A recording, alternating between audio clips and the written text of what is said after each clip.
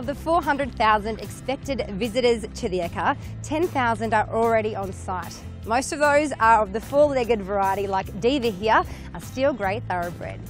You are just beautiful, aren't you? Ekka wouldn't be the same without the horses, and Thoroughbred Day is a crowd favourite.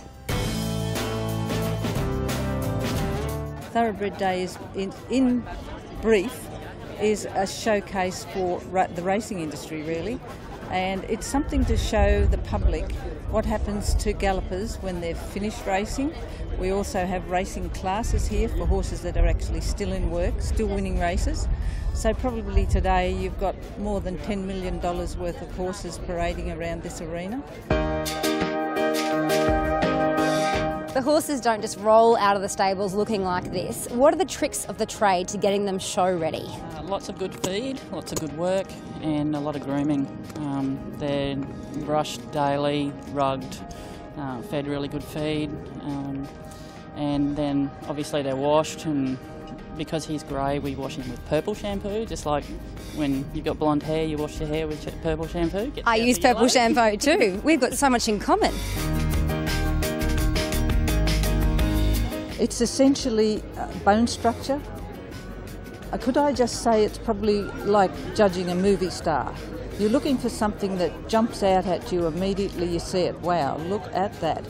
Correct in the legs, nice head, great conformation, the way it moves, its behaviour, all of that comes into it.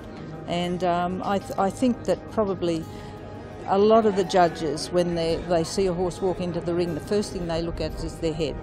Because if a horse has a really good head, they're usually intelligent, and that most good race horses are also good show hacks. Thoroughbreds need to go fast, really. That's what they do, go fast, but look beautiful doing it. That's what we want. My example of a thoroughbred is a supermodel on the catwalk. Very refined, sleek, tall, long leg and gorgeous. Well, a win at the Ekka allows the competitors then to go out to the public and say, I've won at the show, you should breed from my mare.